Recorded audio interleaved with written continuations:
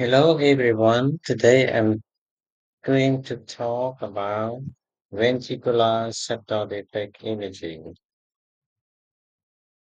cardiac anomaly with communication between left and right ventricles through septal. So VSD can be classified as perimembranous septal defect up to 80% posterior or inlet defect associated with atrioventricular septal defect or AVST up to 8 to 10%, muscular or trabecular septal defect up to 5 to 10%, outlet septal defect or supracrystal ventricular septal defect VST around 5%, complex cardiac anomaly with VST like tetralogy or phellothrombus, knockout outlet right ventricle. So we can see by classification the most form of the VSD is perimembranous septal defect. Most common sign and symptom depend on sign of shunt, associated lesion, and pulmonary vascular pressure. Small ASD usually asymptomatic but have heart moderate or large VSD. Children have tachypnea, tachycardia, diaphoresis, failure to thrive, and congestive heart failure may occur. Other signs and symptoms: loud systolic murmur near the left heart border. Although the effect is present at birth, child are not symptomatic immediately due to high pulmonary vascular resistance of newborn.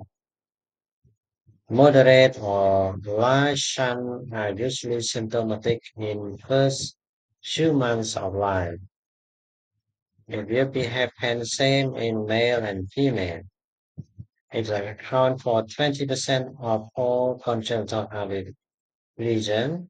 Most common congenital lesion associated with other heart lesion.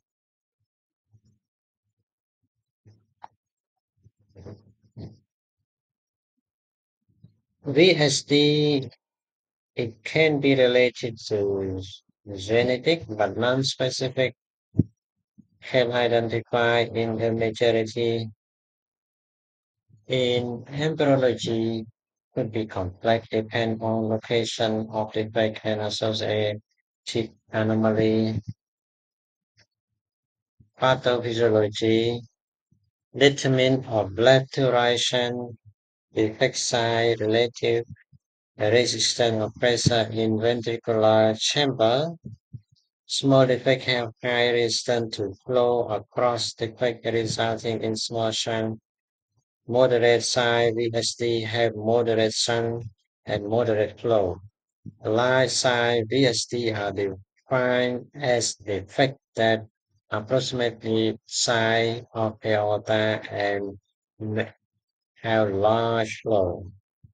Increased flow across shunt leading to increased work of right ventricle and increased volume of venous return to left atrium and ventricle.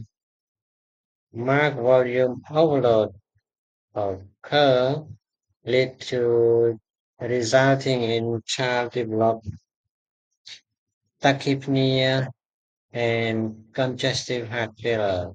Long-term increase in flow to pulmonary artery is associated with vessel injury, resulting in pulmonary hypertension. Complex interact between vascular endothelium and smooth muscle reaction is incompletely understood. May be reversible, and those with early pulmonary hypertension may need early surgical closure. The top differential diagnosis of VSD is atrioventricular canal defect, PDA, or DO or V.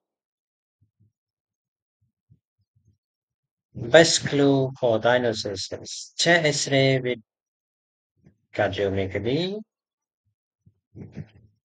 plus increased pulmonary flow in small child, defect in ventricular septum on any cross-sectional image modality. Size: defect can be small, moderate, or large, and involve adjacent structure. Depending on location, VSD divided in membranous or perimembranous defect up to 80%, inlet VSD 8 to 10%, outlet VSD occur in 5%, muscular or trabecular VSD occur in 5 to 10%. Small VSD, usually normal chest radiograph, does not exclude small shunt. Moderate to large VSD, cardiomegaly with increased size of main pulmonary artery, increased pulmonary artery flow, left atrial enlargement, and usually small aorta. Heart failure may occur with venous edema. Hyperinflation is seen in large shunt due to abnormal lung compliance and possible bronchial compression by dilated pulmonary artery. Supracrystal VSD, left to right shunt, is usually small as anterior leaflet of aorta valve prolapse and may partial forward defect. May have evidence of dilated ascending aorta if aortic insufficiency is present, difficult to diagnose on chest radiograph. This is the AP radiograph in a 2 months old with tachypnea and poor feeding secondary to a perimembranous ventricular septal defect. So cardiac enlarged, increased pulmonary vascularity, and hyperinflation with bulging of the lung between intercostal space.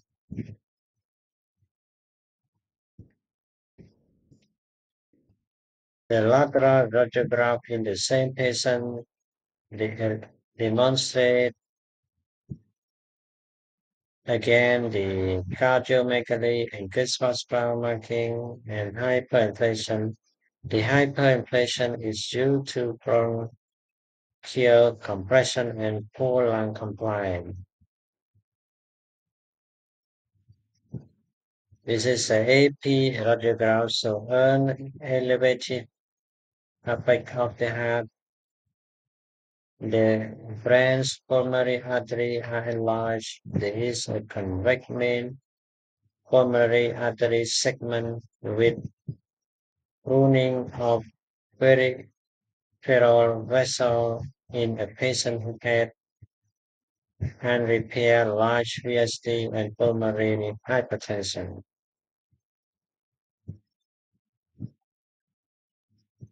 In lateral radiograph in the same patient, demonstrate left. So it is the previous case with the same patient. Yes, the same image. Yes. Lateral radiograph show displacement of the left main bronchus posteriorly. This is attributed to left atrial enlargement, which is frequently seen in large VSD. AP radiograph show enlarged abdomen pulmonary artery.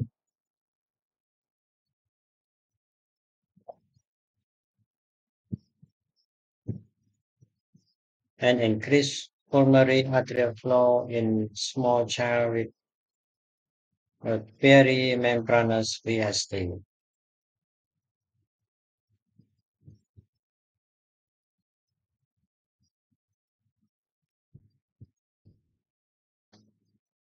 A radiograph of 2 months old saw cardiomegaly, increased pulmonary vascularity. The patient had multiple muscular type VSD. This PA chest radiograph of a patient with a ventricular septal defect so marked enlargement of pulmonary trunk and left and right pulmonary artery. This finding are consistent with pulmonary artery hypertension secondary to left to right intracardiac shunt.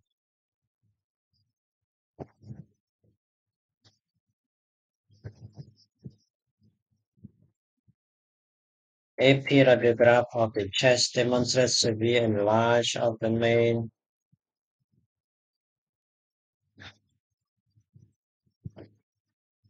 and central pulmonary artery, most conspicuous on the right.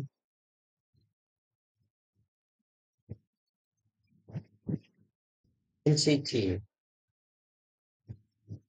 we usually use cardiac catheter CTA, relinear cardiac anatomy, plus minus function and volume evaluation, 3D for planning percutaneous closure device, 3D brain model are now occasionally used to test the closure device placement before procedure.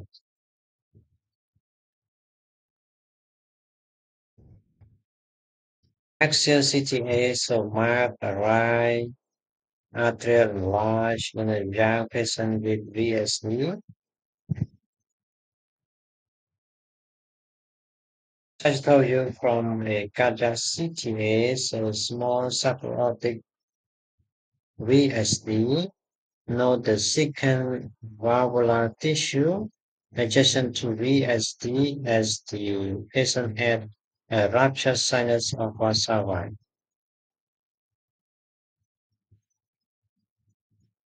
Gated cardiac CTA, so a large intramuscular thigh VSD. Note that there is adjacent scene of the interventricular septum, and this VSD was the result of myocardial infarction.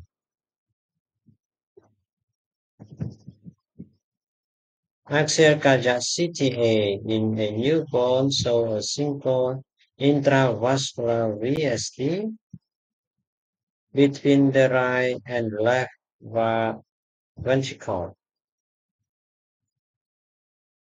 Axial made from a cardiac CTA in a Down syndrome patient saw extracardia and a posterior thigh VSD.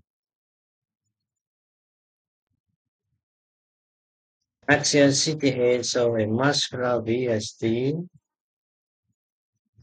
in the apical portion of the ventricular septum. Muscular septal defect are often multiple and some close spontaneously. Axial cardiac gated CTA demonstrate a defect within a high aspect of the interventricular septum, which allow communication between the left and the right ventricle.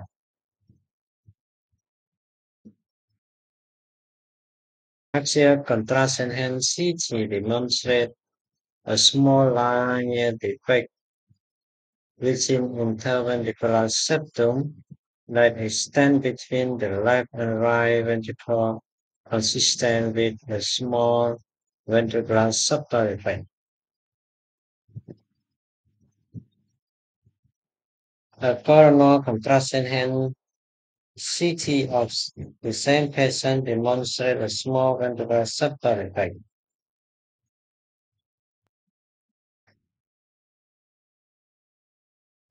Axial cardiac CTA show communication between the ventricle in the high aspect of interventricular septum consistent with perimembranous tie of ventricular septal defect.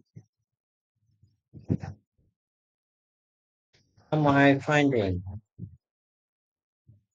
usually use fast contrast and sign MR.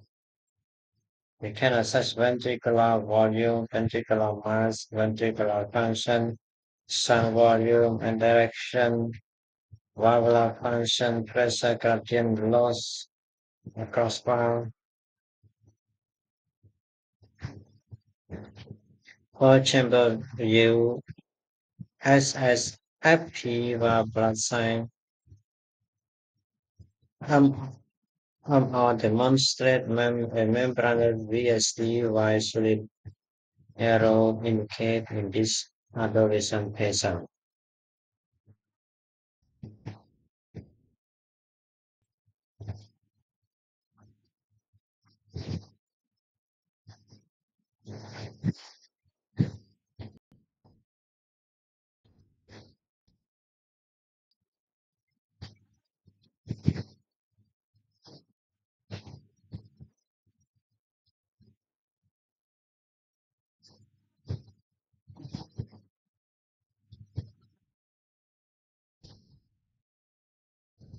Axial oblique PCMR of the aorta is a routine performed to assess systemic flow and compare it to the pulmonary flow to quantify the degree of shunting. Axial SSFSE T2 beta MR, so a perimembranous type VSD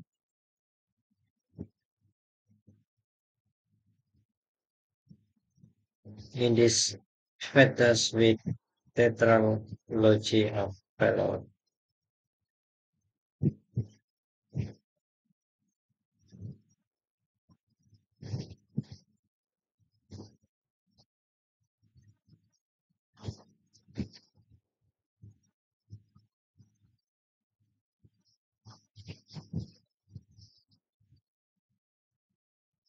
In echocardiogram, most VSD identify and characterized by echocardiogram, direct visualization of the defect. Color flow high useful in detecting small defect, direction and velocity of sound. So this is the first X-ray case of ventricular septal defect.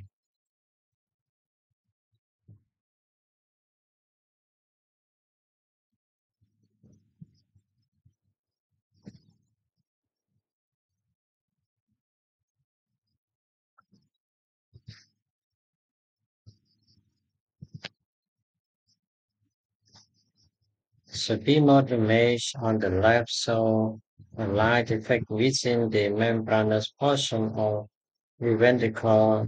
The color Doppler imaging on the right show blood flows through the defect from the right to the left side.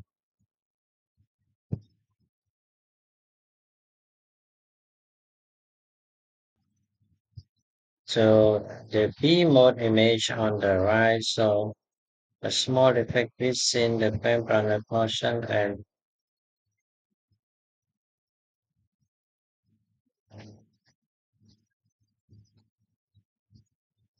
the color Doppler image on the left show blood flows through the defect from right, right to left side.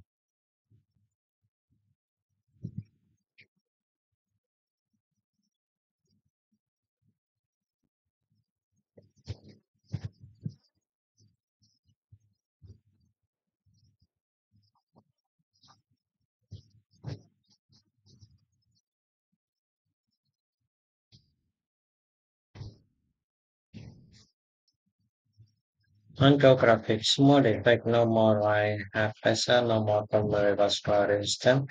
Light defect pulmonary flow more than systemic, both pulmonary and systemic.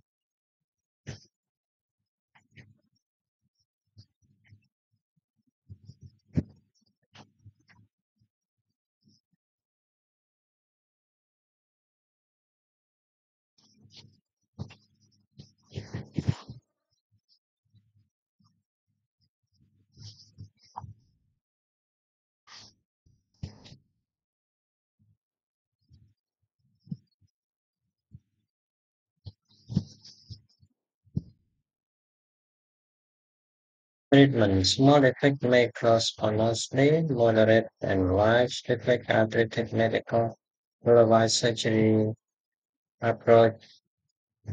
Surgical treatment depends on side of.